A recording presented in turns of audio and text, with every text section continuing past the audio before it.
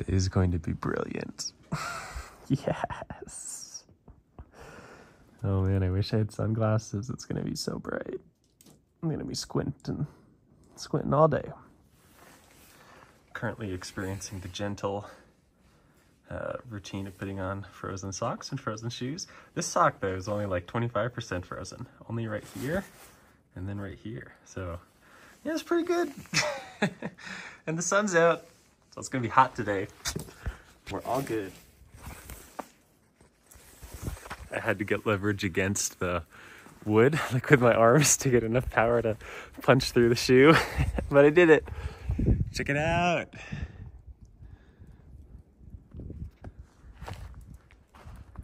Oh man. Today I get to go up and over Clingman's dome too. So if this holds, oh, it's so pretty. I'll get back into the cavern, pack up my stuff, eat a bar, let's go. I have to poop though, but I have bidet water because I slept with it. So life's good.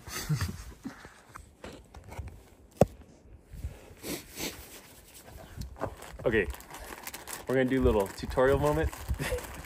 I'm gonna show you my Culo Clean. It's a little bidet I use and it makes all the difference. After I squirt myself after I go to the bathroom, I only have to go use toilet paper once or twice. That's it. And since I'm vegetarian and since I'm walking so much, my bowel movements are pretty viscous in general out here. So it really does work. Just solves the problem. So I only have, I don't know, 1/5 of a liter left. If I could maximize the power from having a full liter or a 1.5 liter water bottle, I could really send bidet water flying, but we're gonna have to settle for just a little bit. But check it out. You flip it over and it's got this little slit and then you squeeze. Woo! Yeah. And when I was going to the bathroom in the privy, because I'm in the national park and they really want you to go into the privy, I experienced a couple things I've never experienced before. First, I got really anxious about what if water freezes in my bidet and then tomorrow morning I can't use it? Or what if I'm squeezing really hard and then all of a sudden it's pop and the ice breaks free. And then the second thing was there's a real updraft. I can certainly feel the wind moving towards the camera right now. And so I spray myself and then wipe, and there's some debris, so I drop it in and then the tissue paper is wet, so it just falls. And then I spray myself again and there's pretty much nothing, and then it falls again because it's wet, and then there's just one last wipe I go for just to make sure, and this tissue paper comes up clean. And then I try to drop it down the hole. This is me squatty pottying over because I don't want to sit down on the communal toilet seat. And then the tissue paper just starts hovering because the updraft is going up the mountain through the wire mesh into which all the feces falls in the privy, and then is shooting straight up the toilet seat. So not only am I bideting with an updraft, I'm trying to drop toilet paper down an updraft. It was crazy just to be ah! Go. Anyway, bidets are awesome. Life on trail. Isn't it beautiful? It's 8:07 and we're moving. I think I have 19 miles to go today. I think. Maybe it's 20. Yesterday I went 18. So yeah, it'll be a long day. It was a long day yesterday too. But there are some footprints leading north from the shelter that I saw last night and can see right now. So hopefully they make it a little easier. And yeah, it'll be really fun. Hopefully it's warm. Maybe some clouds are starting to form, so I'm not sure the sun's gonna stick around all day. But that's okay. Yeah, it's still super nice. Okay, here we go.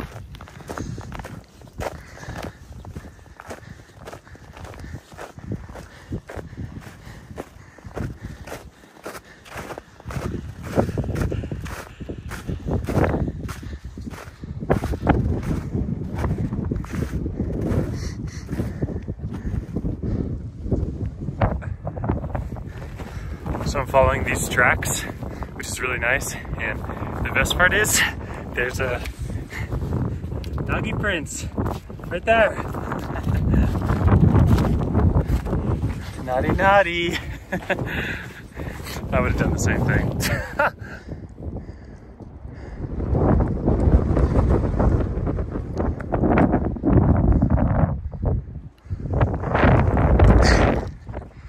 That is where I'm going. Clingman's, oh gosh. The zoom. It's so windy. Ah! There's a thing up there. Yeah, there's the tower. Oh man, wow. It's crazy up here.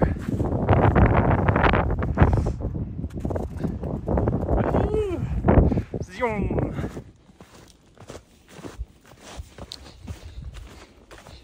Last night, or yesterday, these all would have been like 2 feet lower, for sure.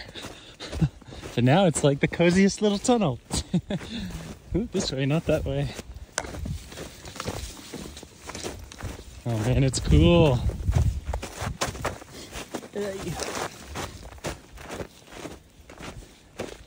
Wow. If only I had skis. I love glade runs. This should be like really tight and aggressive, I think, but crashing into the trees would be quite forgiving, I think. Yeah, it's cool. Walking in the snow is definitely hard work.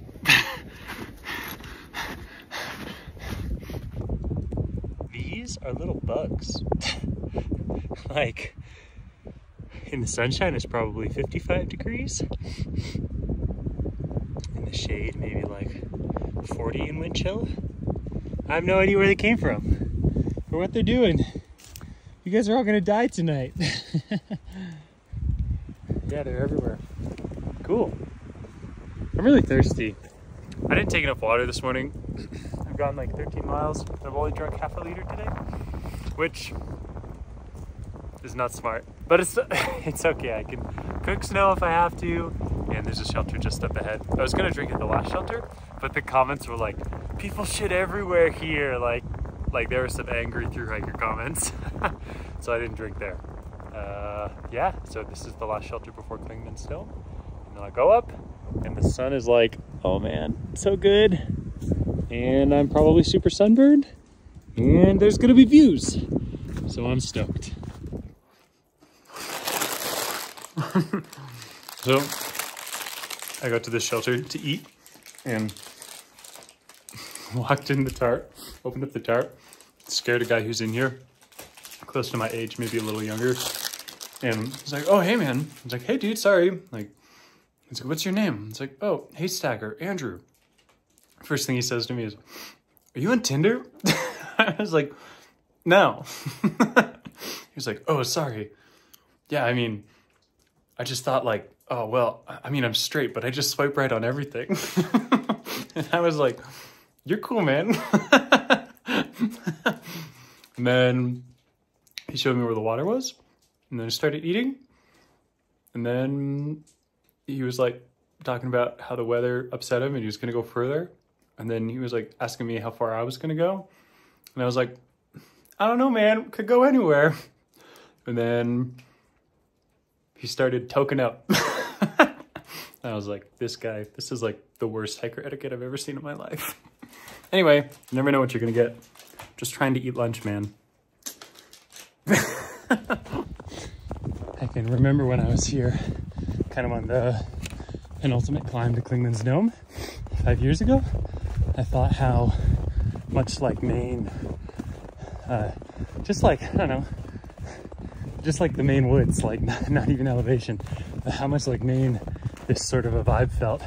The way it smelled, the closeness of the trees, the fact that most of it was conifer, and yeah, I'm feeling it again. I feel like I'm home. Like this high altitude weather sort of just feels like if I was in Maine outside my parents' house and it was a blustery, sunshiny day. I don't know. It's nice to be home. It's beautiful.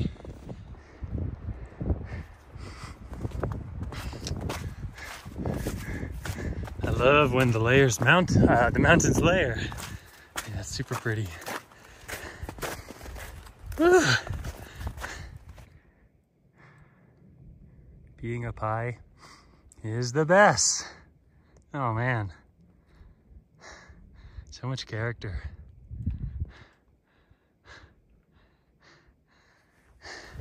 Yeah, 6,000 on the East Coast is pretty cool. I'm not complaining.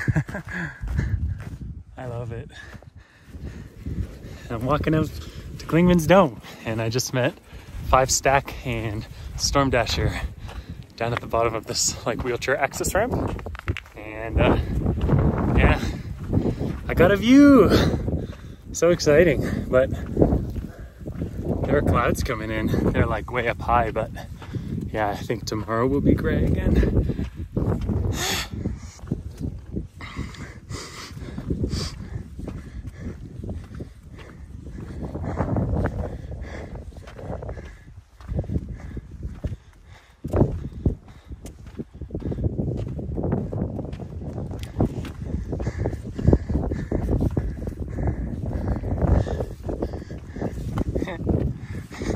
There's 5 Stack.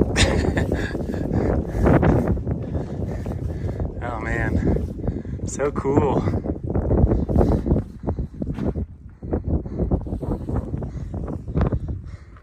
Down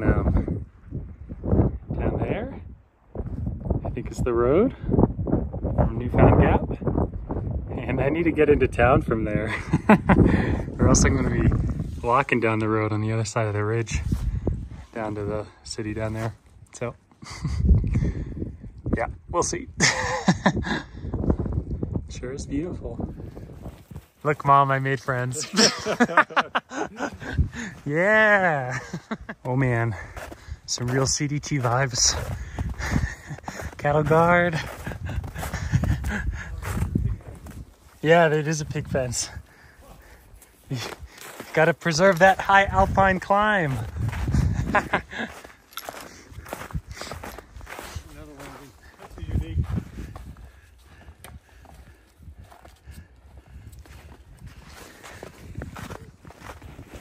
So Storm Dasher, 5 Stack and I are about to land in Newfound Gap.